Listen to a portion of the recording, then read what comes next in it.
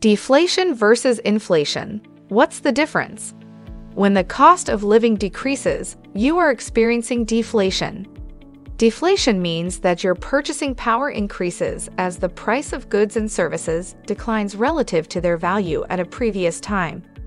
If you had $100 when inflation was 10%, your purchasing power was reduced to $90 once the inflation occurred.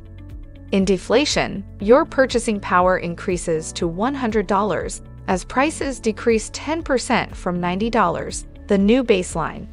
The opposite of deflation is inflation, which occurs when purchasing power decreases because the cost of goods and services increases relative to their value at a previous time. Signs of an economic boom. Economic booms are caused by excessive growth in money supply, and they're accompanied by rising prices in an economy. This is because an increase in the money supply will drive up inflation, which is when prices rise for all goods and services across the entire economy. Prices can even spike so dramatically during a boom that hyperinflation ensues. Signs of an economic bust. In an economic bust, people will have less money to spend because their salaries are going down or they're out of work. That lack of spending can cause businesses to close and ultimately leads to a recession and deflation. How to prepare your finances for an economic downturn? 1. Make sure you have an emergency fund that covers at least 3 months of your expenses.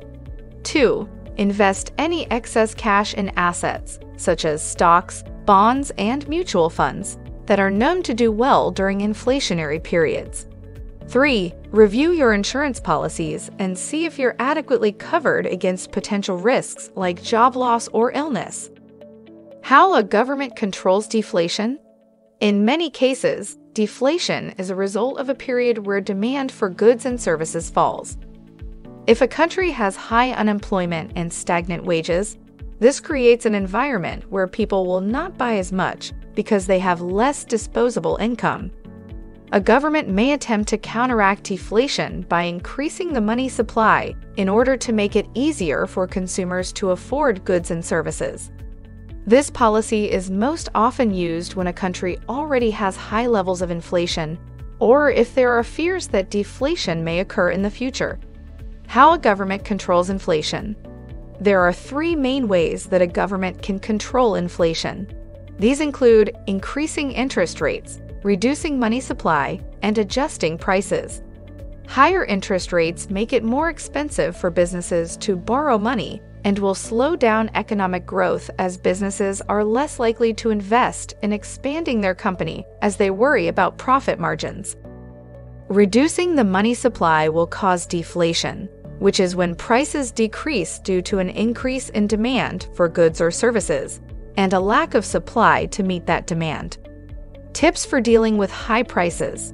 High prices can be tough, but there are a few ways to save money and stay afloat during these tough economic times. I have a few tips that might help you out, so let's take a look at them.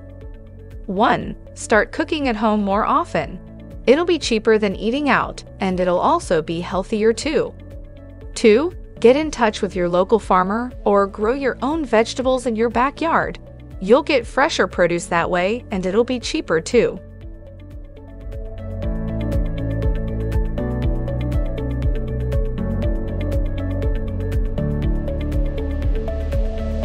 Subscribe to Raveling Money for more informative videos like this one. Have a great day.